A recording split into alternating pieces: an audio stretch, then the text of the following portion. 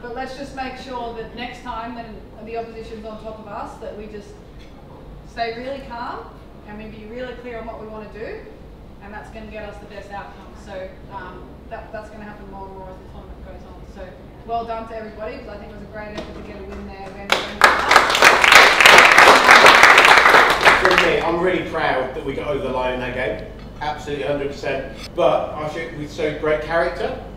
Okay? A lot of teams would have just rolled over and let them walk all over us in that second half, and we didn't. We stood up. Okay? I think it's really good for us to get a game out of the way like that at this stage. Hopefully it's a little bit of a wake-up call, but also a confidence booster, that when we're under pressure we can hold our nerve and actually get over the line in those tight games again against a good side. I'm really happy though. I've got 4 little awards to give.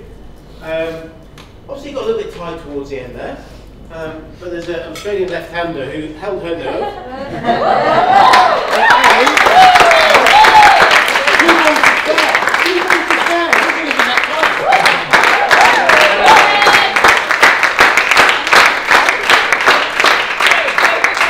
Not only did she get us over the line with the bat, that dive, oh my smokes.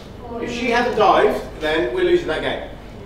Okay, so that kind of commitment is what we're looking for. Okay, on top of that, she's really upset with how she bowled. She scored 4 for 18.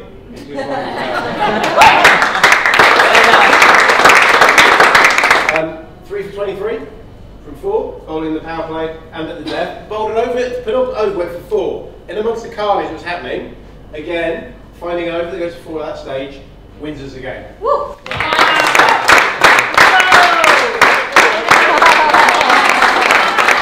For the first time today, Capsy's had the opportunity to take that on and got us ahead of the game in the power play.